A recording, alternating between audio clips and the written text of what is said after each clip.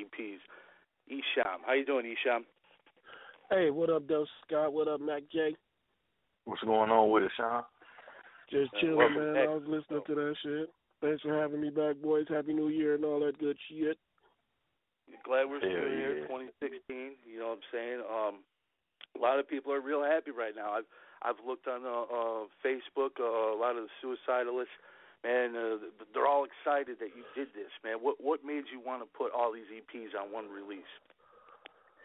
Well, the reasoning for that was because when we put that record out, back in, the end of 91, something like that, it was just like recorded in those times, and it was before Pro Tools. I think I recorded that record on the 8-track, you know what I'm saying? And Wow. it was actually really hard to do that shit. You know what I'm saying? It's real easy to do shit nowadays. You could just copy and paste some shit. But back in the day, you didn't really have as much technology to work with. And it was just some amazing records that we put together. And I felt like people needed to hear them, because you couldn't really hear what was actually going on in some of those pieces. So, we remastered it with the today's technology. And we brought it up to speed, so that's the record. Right? That's cool.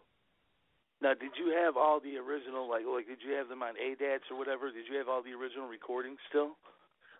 No, that record was recorded on the Tascam 688 8-track. Wow. The Homie Don't Play was recorded on a 8-track, and Erotic Poetry was recorded on the 8-track. That's why I sound like that. We didn't have no money. You know what I'm saying? We was fucking poor. So, but at the same time, I had access to some equipment, and this was the equipment that I was using. So, the fucking, that's just why it sounds like that. You know what I'm saying? But it was still able to work. We made it work. Some kind of way, and we took that. What we had, and then we took it to a studio, and then they transferred it over to Reel to Reels, the REEL Reels. So that's where we get the whole real life production shit from. But we had transferred it back then, and back then, I would go to the studio, and the engineer in there, he would be tripping and shit, talking about, man, your shit's hot, and you got to turn it down, or whatever the fuck he was going through that day. You know what I'm saying? And he felt like what I was doing was breaking the rules. You know what I'm saying? With the frequencies and just doing it just how the fuck I heard it, you know what I'm saying, opposed to how it was, maybe textbook taught. You know what I'm saying? Mm-hmm. So I just was, just making it work. You know what I'm saying? So we just was making it work.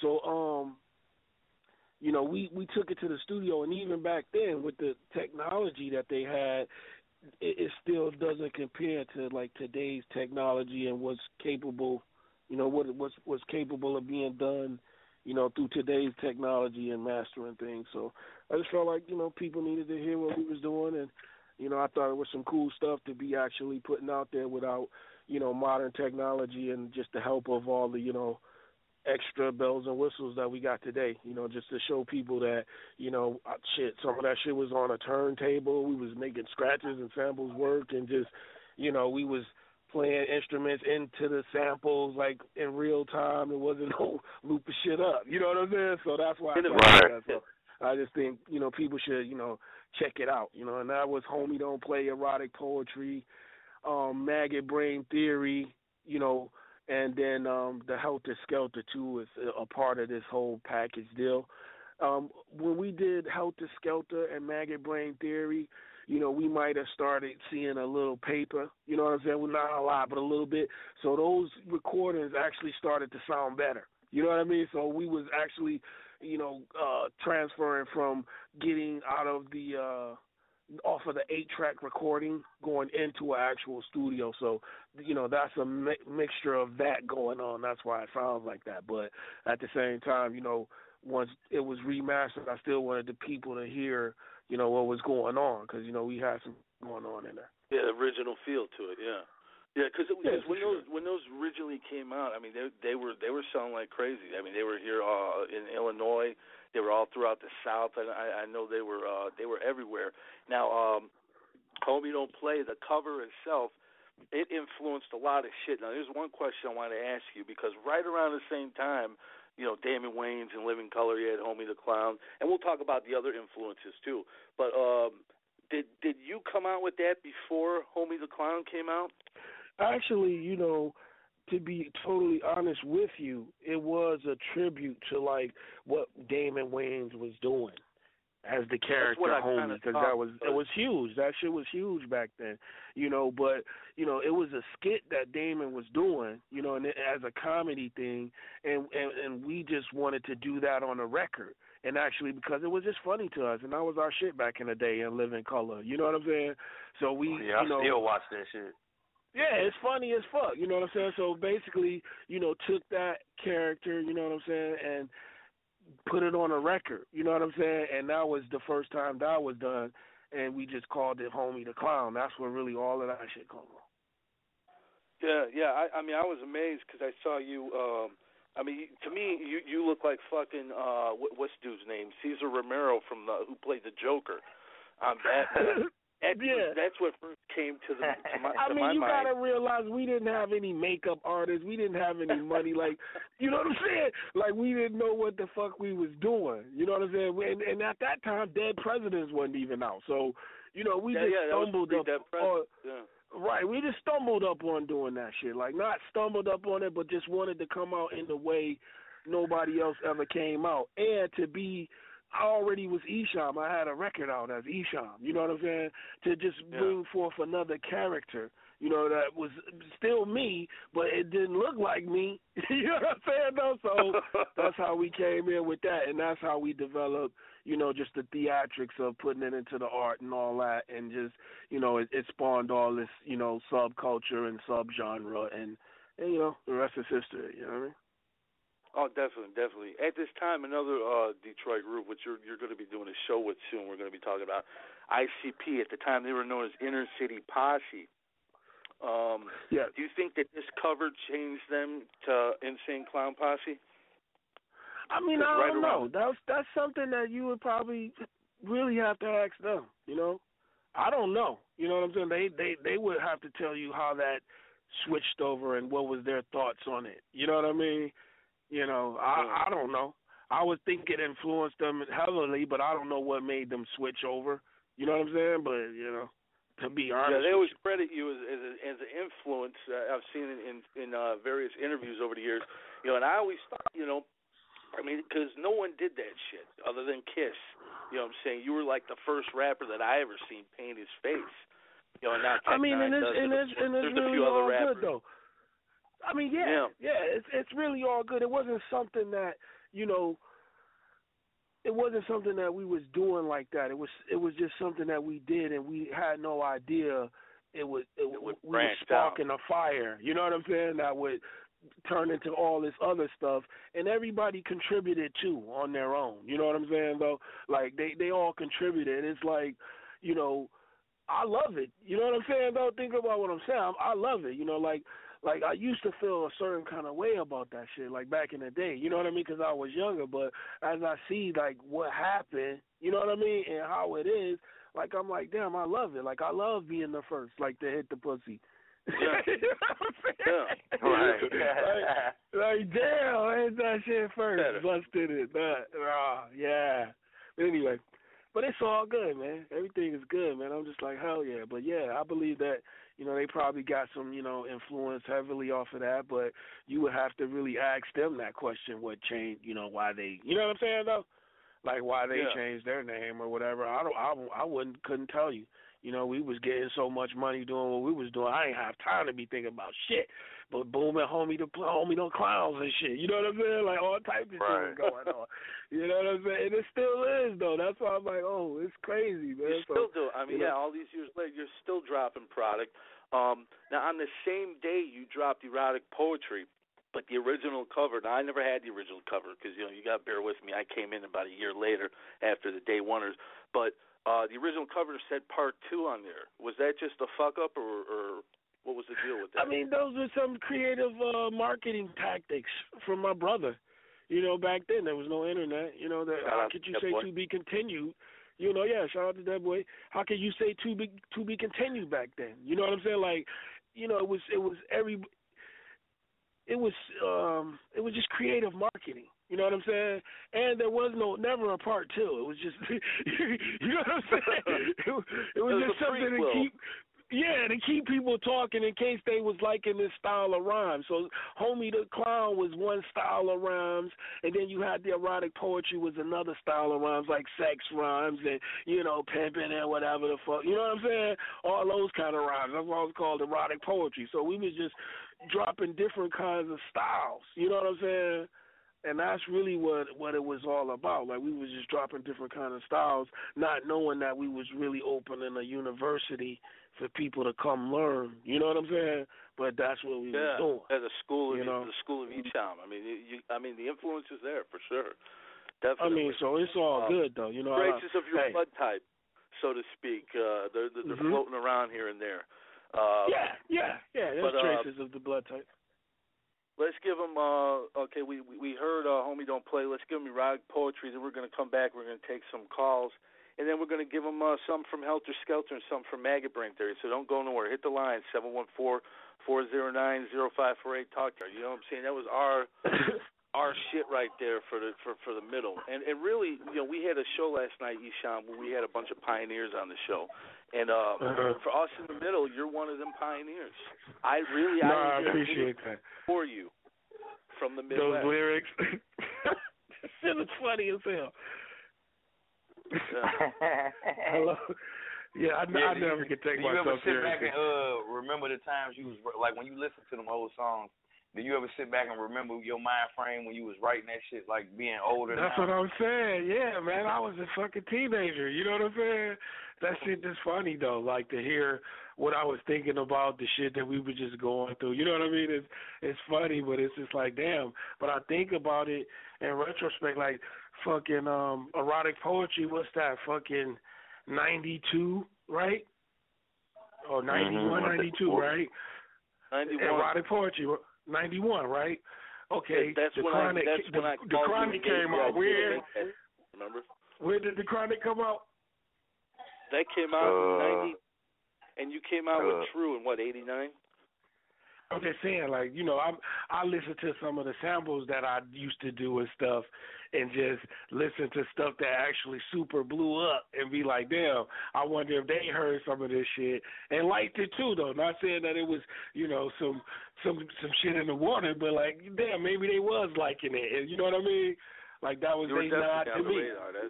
They can't deny that. That's for sure. Let's take some callers. Your neck of the woods. Good songs. Good times. Sub 313. You're on the air with Esham. Yo, what up, me? Yeah, you got me on right now. How you doing? Yo, what up? E, what up, man? What up, though? Shit, man. Man, I don't even know where to start. I mean, I've been down with you for a long time. I won't say day one, but ever since my brother put me on, man, it's just been all love for you, man. I think you're the greatest of all time. I just think the whole world should know, how great you really are, man. A lot of the stuff you introduced and did for us, man, I just thank you 1,000 times over, man. Real talk. No, I appreciate it, man. Much love. It's all good. That's what's up, man. Blasphemy is my favorite artist, and I have to say, my favorite E is Booming Words from Hell. Now, I got a couple questions, though, for you real quick. Look for it. All right. Do you think it's possible we can get another shot at the RLP codes? What you mean, like throwing it somewhere or what? I mean, there was only one of a kind, for the ones you came out with. At the time, I really didn't have what was needed to get one, but I still want one. I've been wanting one the whole time I've been collecting music. Oh, shit, we got those? You can just go to afterrap.com. They got that shit for you over there. Look. Oh, God, I'm going to grab me a blue and white one. That's what's up. What's up, man? I appreciate the call, man. You stay up, bro. Thanks for calling, man. No doubt. Yeah, thanks for tuning in, my guy. Well, love. Yeah, appreciate it. We got another caller, 231. What's up, 231? You're on the air with Esham, Murder Master Music Show. Hello. Yeah, 231, you live. Oh, what up? No, this is Mook. I just called. I was on Facebook and shit, and I just called in to say what's up. You know, this was one of a lifetime opportunity right here. You know. What up, though? Up. Yo, man, just shit, man. You know what? You like an urban legend, man, and it's like, you know what I'm saying, for all these years, you know, a lot of rappers fall off, you know what I'm saying, but you still in there, man. Shit, it's all good. You know, I'm in this bitch till I'm out of this bitch. You feel me? It's all good. It's all real, man. It's all real, man. Yeah, most definitely. We'll take one more call. Hey, this is Buddy Six. What's up, Six? Yeah, what's up? What's happening, y'all? Been tuning in, man. What's up, man? I gotta say though, man. I pretty much don't listen to rap no more. I think this shit's corny as fuck. It makes me sick. But some of the only rap I do listen to, like Spice is Esham, man. That's some of the shit I always listen because that's like my childhood right there, man. And you know, Prez, you and Mac both know when I host my show on Saturday, I pretty much just play like Nat King Cole and shit like that. The only rap you'll hear is like from Esham or Nadas. That's always been my shit. KFYB every Saturday, 7 p.m. on the West Coast, 9 p.m. Central. Most definitely. Call back in, Max Call Drop. You got to call into that show too, Esham. It's actually a comedy show. We actually have ex-adult star Velvet Rose co-hosting it with Devil Six and Mac J. And that's like offensive comedy with a porn star in the mix. Call into that show every Saturday. Every Saturday, that's all we do, man. We talk shit and just pretty much just say, just make fun of people all day long. That's all we do for 3 hours, just talk shit. So you're welcome. One day. You know I'm down, dog. You know I appreciate it. I'm down. Yeah, you gotta sit in with us. We gotta get you. Yeah. For sure. Hell yeah, that's what I'm talking about. But okay, you dropped erotic poetry and Homie Don't Play in the same day. A year later you dropped Judgment Day 1 and 2 on the same day. A lot of people don't give you credit for that too. You're the first guy to do that. But then you come back with your third EP, Helter Skelter. Probably play the title track of that later on, but I want to play a song called Devil's Night, man. This song is a motherfucker. Tell everybody about the inspiration behind this and the EP. The whole EP is itself, but Helter Skelter, that was around the time when Malice Green back in Detroit, the police probably they beat Malice Green to death, and there was a lot of unsettled and unrest in the streets. You know what I'm saying? So we made a song about, police brutality and shit like that, and that's what Helter Skelter was all about. And the song you want to play, The Devil's Night, was, just like a anthem for previous Devil's Nights, because the city of Detroit would, burn every Devil's Night. It'd be on fire like the California fires, but it'd be just the city of Detroit. You know what I'm saying? And it was just, like a song, dedicated to that shit. Not that I was out starting fires or wanting people to start a fire, but I was a little kid living in that motherfucker while the fires were burning, and I saw that shit. So, we was rapping about it. Yeah, that shit is a real fucking brutal track. And all this stuff is relevant today too, because you talked about police brutality. I think it's really either it's at an all-time high or it's at. People got cell phones. I don't know what's going on, but people are getting murdered left and right. They have torture chambers in Chicago. I believe it might be the same, because, you just didn't see it then. You know what I'm saying? Now you see it and people have the cameras everywhere. The shit's been going on. You know what I'm saying? So you just see it now. You know what I'm saying? But that shit's been going on, since the beginning. So, I don't, now people just see it now. They need to clear it out there. But it's all good, though. But yeah, that's what all that stuff is about, just protesting. Yeah. Well, except Rock Soft. That's kind of going to back to the erotic poetry a little bit. I was trying to find myself every once in a while. Yeah. I mean, I was trying to find myself as an artist too. You know what I'm saying? These are the early days. You know what I'm saying? If you notice, even now, I don't go all off into it like that. But I was trying to find myself, trying to find my lane too, though. I could do all these styles, I was just trying to find my lane. So, that's what you hearing, me progressing as an artist and trying different shit. That's all. Yeah, most definitely. And so you dropped this pretty much not too long after Life After Death then. Yeah. Yeah, I mean, it was just coming consecutively. You know, we didn't have no. It was really no rules for us as a company. Once I found that out, you know, it was just go time. We was powering up every time we got a chance. I'm Pac-Man. I'm powering up every time. Power up. Yeah. Yeah. All that power pill. Yeah, every time. But it was no rules for us, so we could do what we wanted to do. You know, we didn't have no contracts. You know what I'm saying? We was making the music, we was paying for it, we putting it out. You know, we could basically do what we want before it was cool to do what you want. You know what I'm saying? Yeah. Yeah, most definitely. Most definitely. Well, let's give him Devil's Night, and then we'll be back. We'll take a couple more calls, and then we'll chop it up about maggot brain theory. Also, stick around after the show. I did a pre-recorded interview with BKB of DFI Records. Got some tracks that he's going to play on there, too, so stick around for them. And also go to ugsforlife.com. Check out our fucking archive. And please check out that show from last night, too. We had hella pioneers on the show. Be right back. Oh, yeah. Devil. Strike them, struck them, burn them up, fuck them. Everybody goes through that phase in life, you know, where they're kind of wondering about religion a little bit. And I used to be afraid that if I listened to Esham's tapes, I was going to go to hell. No, we're back here with Esham. We just heard Devil's Night off the classic EP Helter Skelter, which is now digitally remastered along with erotic poetry, Homie No Play, and Maggot Brain Theory, all on one CD, AcidRap.com. How much is it, E? Like $11.99, $12.99, something like that? It's cheap. It's nothing. It's pocket change. It's popcorn money. Listen, and if you don't listen to Esham, you're going to hell. You're going to go to hell. For eternity. You're going to go to hell if you don't listen. But anyway, yeah, man, that shit remastered, and we got a couple other things coming pretty soon too, though. I mean, I don't know how to say it. It was telling me my advisors. Hold on, my advisors.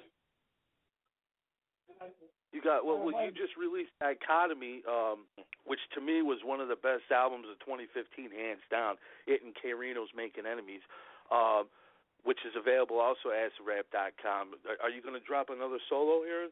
You talking about some new stuff? Thank you. I appreciate that. Right now, I've just been like crazy working in the office. You know what I'm saying? And just working the records that I got and just really concentrating on that. Like, I want to get my visual stuff a little better than it's been going. You know what I mean? So right now, I've just been working in the office and working on that. I got a few possible tours lined up and, you know, some overseas stuff. But just really heavily working in the office, that's really my days. You know what I mean? But I'm not playing. I've been working around in the studio. I've been talking to a few different people about a few little ideas, but nothing solid so far, you know? So we could definitely expect some stuff in 2016 for sure, it looks like. I mean, no doubt. I mean, I got that fucking Closed Casket remastered, you know, on the low. Oh, yeah. Yeah. On the low. I got that on the low. I got that on the low coming. You can get that back like I got school. But I got that already right now. I'm looking at those right now. I'm looking at a bunch of those. Hey, you gotta get that mail deal, man. I still say Light Years Away with the Happy Days beat is one of my all-time favorites. That's just shit right there. You know what? I was trying all type of stuff, man. I was just, you know I love what? that shit. Yeah. I was like, when I make a joint or try to make some music or start to make music, I was trying to do something that I never heard before. You know, I can go in there and, you know, make a song that I heard before. You know what I'm saying? Or heard somebody else do, or, you know, try to emulate what they doing. You know, but I was always trying to make something that you never heard before, but you heard it, or just, you know, had some hip hop shit. But it's just memorable. Some creative shit. You still never heard anybody just murder the Happy Days fucking intro like that. Just fantastic. No, only you can do it, man. That's real talk. Because, you know, like Six said, I mean, that's innovative, and you did that with a lot of different. I mean, you went a lot. I mean, that same album. You know, you got Out Your Atmosphere. You got what's that one where you're talking about fucking bitches with your 9-inch nail like an animal? What the fuck is that one called? I reviewed the CD and I can't remember it. You made it. You can't remember it. We're in trouble here. Six, help us. It's called Aha. God, Aha. There you go. Aha. Yeah. You know yeah, what I'm saying? The very last version. The shit. Yeah. Went in so many different directions, and that's what I think sets you apart from just about everybody else. Because pretty much everybody else stays in that one box. You know, they kind of stick to what they do, but you're willing to experiment and go in other areas. And you've been doing that your whole career. What made you want to do that when everybody else pretty much just sticks to that one little thing? You just want to separate yourself from everybody, or? I mean, it was the best way we could sell records. You know, if everybody on the block selling, you know, peanut butter cookies, you know, we're gonna come over there with chocolate chips. You feel what I'm saying? It was just, you know, the best way to sell records, and not just have the chocolate chips. We got the, you know, the macadamias. We got everything. You know what I mean? Oreos. We, you know, they just got one flavor. We got like everything. Yeah. Yeah, that's the thing. It was just the best way to compete, though. Yeah. Yeah, because when you bought a Ghetto Boy, these are my favorite groups and artists. You know, with Ghetto Boys or Spice One or Too Short, you knew every time what you were getting. I knew every time when I was getting an Esham record, but I also didn't know what else I was going to get. So that's what always made it exciting, and that's what the people need to go back and check out. You know, get all these remastered versions that you're dropping, and also make sure to get Dichotomy. That's a hell of a fucking album. Do You Still Believe is one of my favorite songs off that album. Are you going to do any videos to any of those tracks? I'm talking to, you know, a couple of like real professional video guys. You know what I mean? And I'm trying to work a few things out. But right now, like I say, I'm just heavy in the office, man. This office work got me super busy, like crazy busy. You know what I mean? Like I can't even like damn near do everything, but I'm doing it. You know what I mean? Yeah. Yeah, you're definitely making it happen, and I'm glad. You know, here it is, 2016, and you're breathing new life into these records that were classics a quarter of a century ago. Well, no, they deserve these timeless classics. They deserve a remastered look, you know, and they deserve a second listen, because people really need to go back and check their history and figure out where a lot of this stuff is coming from, and really hear the authenticity. And what's going on, you know, and like I say, it was really hard to do what is going on a lot of those records, given the limited tools that we had access to. Yeah. But they came out amazing. You know, we made it work. You know what I mean? So it is what it is. Oh yeah, yeah. You guys, another thing I noticed too, you know, of course, Two Live Crew, NWA, they had the catalogs on the inside of the album cover, but you made that a point to make sure to offer, you know, your fans different merchandise, and you're still doing it to this day. What are some of the products you got available for sale now, as far as shirts? Well, I mean, everything we doing is real exclusive. You know, we don't keep something around too long. Like, it's a limited edition, and once we run out, you know, we basically giving something new, because that's just how society is now. And we just keep everything real new, limited, and real exclusive. And we just hoping everybody can follow suit, and if they're following our motto, great. You know, we love it. You know, it's room for everybody. You know, it's the Powerball. You know definitely. If you hit that Powerball, you can get all those bomber jackets, every single one ever made, going back to. That's the way you gotta feel. Even if you don't hit the Powerball, you know, you gotta feel like, you know, you're getting that Powerball. You know, when you're doing whatever you're doing out there. You know, whatever it is. Yeah, real talk. We're going to go into Maggot's Brain Theory here in a minute, but let's take a call. 313. You're on the line with Esham here on the Murder Master Music Show. What up, though? This King Tate.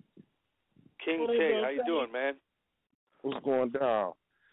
Hey, man, I just want to know if you're going to remaster that Life After Death. Shit, Life After Death? Yeah.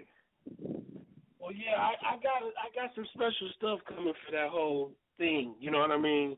I'm just not doing that right this second, but yeah, there's gonna be a whole like Nada's box set and shit that we're gonna put together. So. Oh yeah. You know what I mean? Like, I'm coming one. It's all to the good, yeah. But it's gonna get remastered because it deserves to be remastered. Because you gotta remember, them records is coming from 1992. You know, they didn't even have Pro Tools. They didn't even have the Apple MacBook. They didn't have nothing. You had a Macintosh. Your man Steve Jobs was a teenager. They didn't have none of this shit. Like, come on. We was playing on Atari. Right. Yeah, right. And again, ahead of time. You know, that stuff is timeless music. Definitely, it's gonna be some stuff coming. We got a lot of stuff coming. We just got to do it properly. So that's why it just take a minute to get all this stuff done. Even the merchandise we put out, a lot of this stuff is handcrafted. You know, it's not just something that just getting mass produced. You know, these are high quality items. Yeah, I noticed that, man. I noticed that. Even back in the day, you always took pride in the stuff you put out. You had the wool caps when you order from these other places. They had the cheap little cotton fucking hats that weren't worth a fuck. You always had the wool caps, and, big ass posters instead of these little placards. We wanted to represent the brand properly, and this is the way we knew how to do it. Like, we didn't know that nobody else was doing it like this. You know what I mean? Like, our promotional poster was a 36 by 40.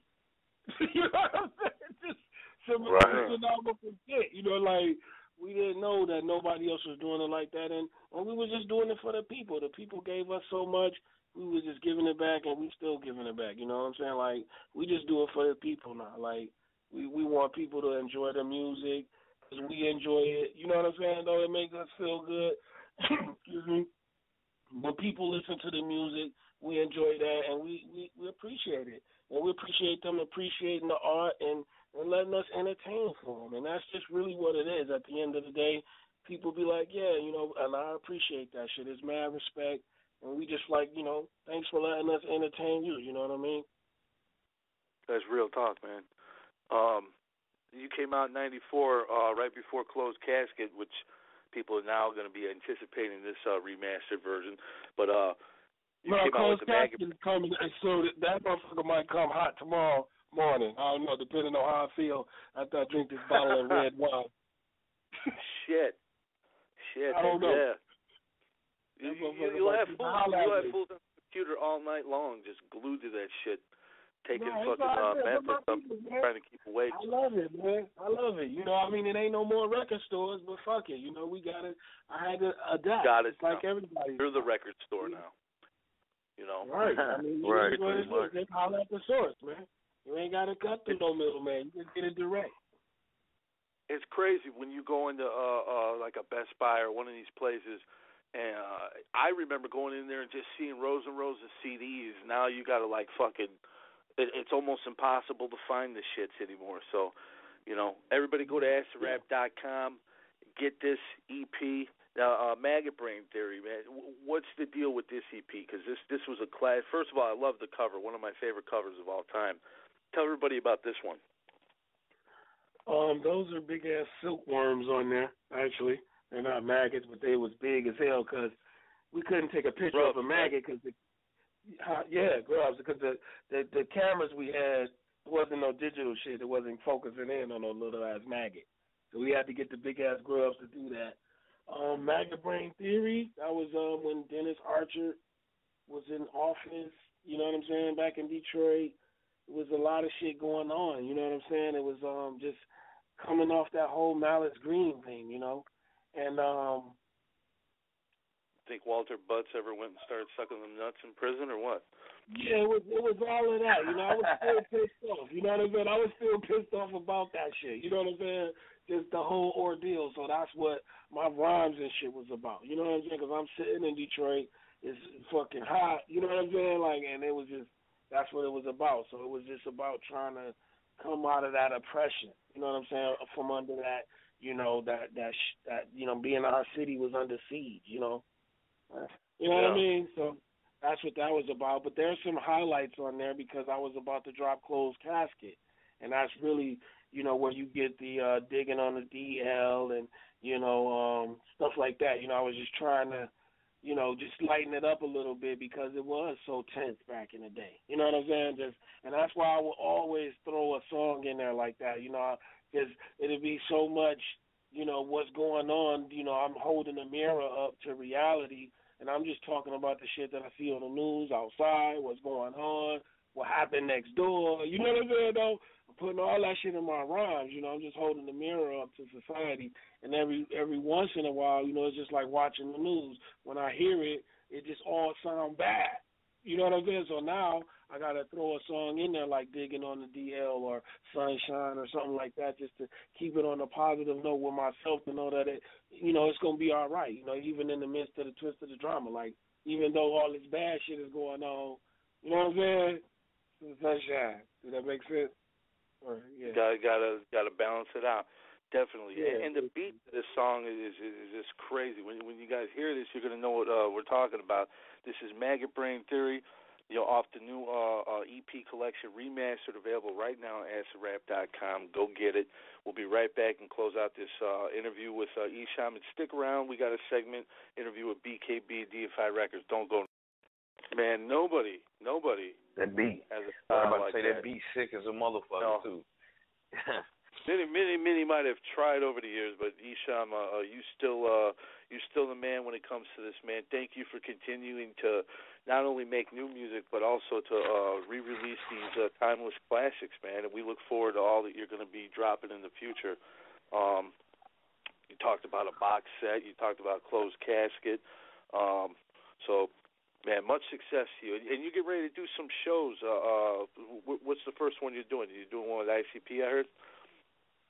Oh, yeah, Black History Month, February the 20th, 2016. We'll be at Harpo's with ICP, and we're going to be doing a show. We're going to, this is the show telling everybody that the wicked shit is back. It's nothing but love. Everybody is strong and together. You know what I mean? And it's all up. It's going to be a good goddamn time, man. Come on out. You know what I mean? For real. I'm laughing because y'all don't hear what I'm hearing. I hear it's like a ghost in my fucking house doing some shit. I got my shit. Hey, that's something that we summoned up tonight on the show, I guess. I don't know. Yes, I did. Y'all. They always told me if I listen to your music, I'm possessed by the devil. Maybe it possessed you. You better be careful, Esham. No, I'm careful. I make sure I put the Ouija board up and everything, and burning sage. Or light some sage on fire. We burn the sage every now and then, but they don't like to leave when I burn the sage, so I just, they drink all my wine. But anyway, you guys, hell of a show, man. Thank you.